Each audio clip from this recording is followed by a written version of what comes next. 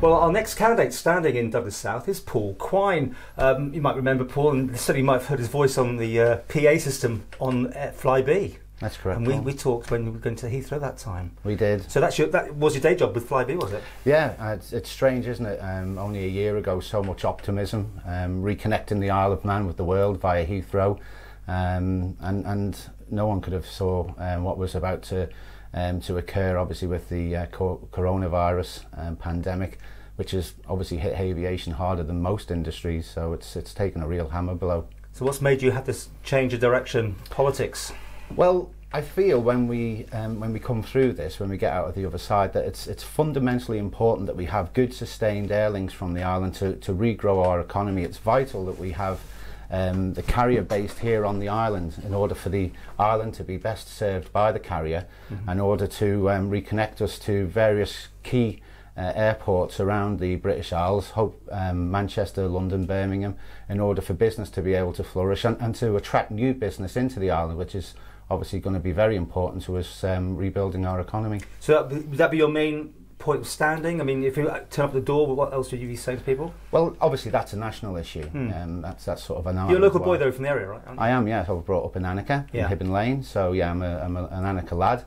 So yeah, I mean, there's various issues in the area. I've been speaking to people over the weekend for the last few days. Obviously, notable issues are antisocial behaviour, low-level crime, but all that impinges very significantly on the quality of life of a lot of good, decent people in Douglas South. I mean, that's always going to go on in any neighbourhood, particularly. Nothing. I mean, what could you bring to the party to change any of that? Well, I mean, I'd like to sort of liaise with the police if certain houses are identified as being involved in crime, and I have to say a couple of houses have already been identified to me as active drug dens.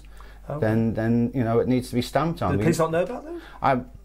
I don't know, and I wouldn't like to comment because obviously a lot of apprehension of such things is intelligence led, and it would be probably remiss of me to jump the gun on that. Okay. But certainly people in the area have identified, people who I knew as a lad who have now in their more senior years have identified sort of the level of antisocial behaviour which is ostensibly becoming or ostensibly driven by drugs as a major impingement on their quality of life. Any other political experience before this? Jumping into MHK rather than going through local politics or anything like that? Not directly. I was involved on the company council of the British Airline Pilots Association, so I do have quite a lot of experience in negotiations and so forth. But direct political experience as such on the island, none. But as I've just just heard, I'm a very proud Manxman. I'm very passionate about the island, about its future, about the well-being of our people, and the best course of to continue forward for all of us. You're standing as independent. What's your views on government as it is? Watching, I mean, it'd be nice to be about the situation with the lockdown and all that. What's your views on that? I think personally, and I think this reflects the view of a lot of people, that the government have done an excellent job. Particularly David Ashford, the Health Minister, he's been absolutely first class, and Howard Quayle. I mean, what we have to remember, Paul, is that there's no standard operating procedures where this is concerned. There's no rule book that can be opened and say this is how we go about it. Everything had to be done sort of from scratch, as it were. And I think the island acted in the best interests of us all in getting the borders closed and allowing us to isolate the cases that we have. Sadly, of course, 24 of our fellow islanders died as a consequence. But when we look at what's occurring in the UK still, the sort of ham-fisted approach in some respects, I think we've done very well, and that's a tribute to our government. And what about reopening the borders? Where do you stand? I think it has to be very measured. What we have to do is I mean, we have the 14-day period now, as we know, but that has to be enforced very rigorously, people coming back onto the island, because we can't afford to drop the ball. We've done very well. I think everyone bought into what the lockdown involved, and I think that everyone now as we start to benefit from our own sacrifice, we don't necessarily need it to be upset by slackness from people returning and not adhering to the advice and the rules governing the 14 days. You're probably gathering everyone's opinionated on this one very much, aren't they? They're polarised almost. People want to keep it shut, want to keep it open. Yes, I mean, you know, the border hasn't been closed as such, of course.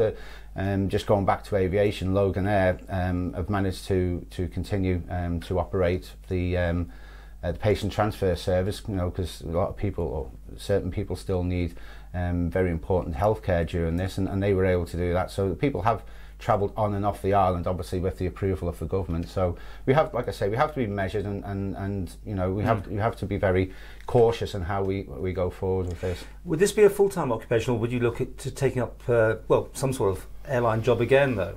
Well, yeah, like I say, I mean, my one of my passions in this election, or for the wider island issue, is the fact that we do need good, sustained air links once we come through. And I find it somewhat bizarre that successive Manx governments, who are quite happy to lavish hundreds of thousands of pounds on various consultants of sometimes questionable ability, continue to disregard the very lucid advice from Mr. Lydiard, who, even 20 years after his retirement, is still classed as one of the most eminent.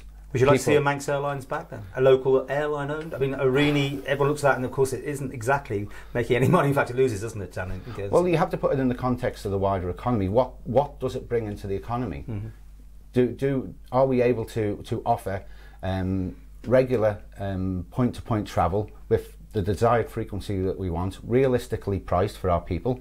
Or do we allow it to be operated by people who may be here one minute and gone the next? You see, sure.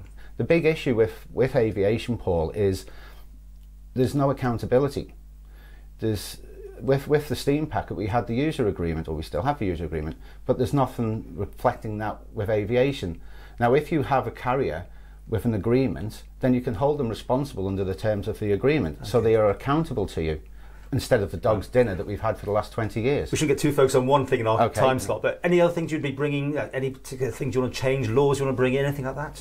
I think something that I've looked at is maybe a consumer council with regard to the heating costs on the island. Obviously, gas, despite the news release last week, still seems to be high. Obviously, per unit price, it's a lot higher than it is in the UK or in Ireland.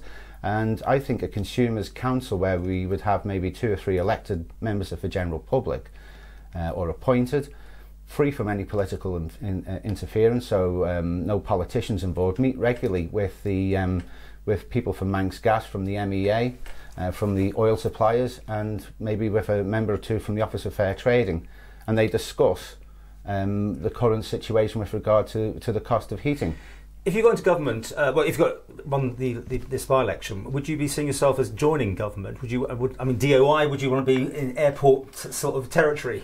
I mean, it's transport. It's very churlish to assume anything. So you know, where do you fit best, though? I mean, you know, and would you want to be a member of a department?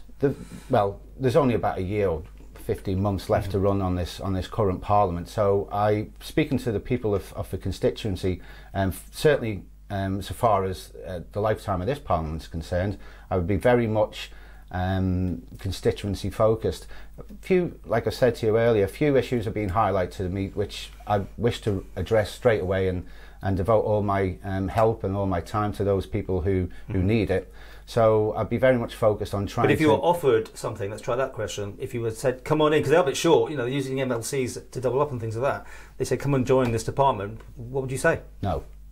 If so, this 1 year term, and then on the re-election, you would then be open to that, would you? Well, like I say, a week's a long time in politics, Paul. Never mind a year. So, so looking down the track. But like I say, to you earlier, my background's commercial aviation. If I could be involved in time, perhaps with something that benefits the aviation sector on the Isle of Man, then I'd be only too pleased to help, in no matter what guise that would take.